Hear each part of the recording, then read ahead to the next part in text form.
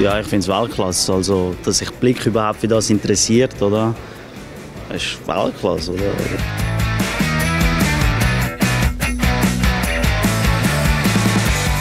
Das Level hier vor Ort ist sicher höher, als man es jetzt an kleineren Schweiz-Only-Turnieren sieht. Denke ich mal, eben, weil halt viele Pro-Spieler aus Deutschland und Österreich auch noch da sind.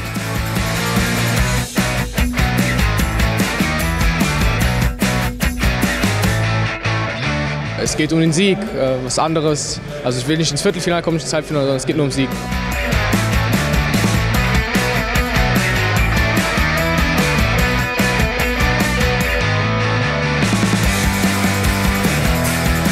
Wenn man die Vereine anschaut, wie zum Beispiel FC Basel, tun immer mehr E-Sportler einstellen.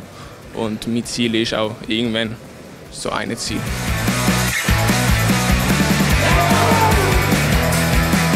Jetzt bin ich natürlich sehr enttäuscht. Ich hatte das Hinspiel 4-1 gewonnen. Dann habe ich schnell verloren.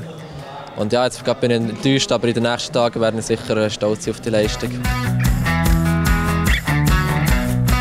Ja, da bin ich auf jeden Fall übertrieben glücklich drüber, weil hier waren jetzt die Besten aus Deutschland und der Schweiz. Das war auch schon ein richtig hohes Niveau.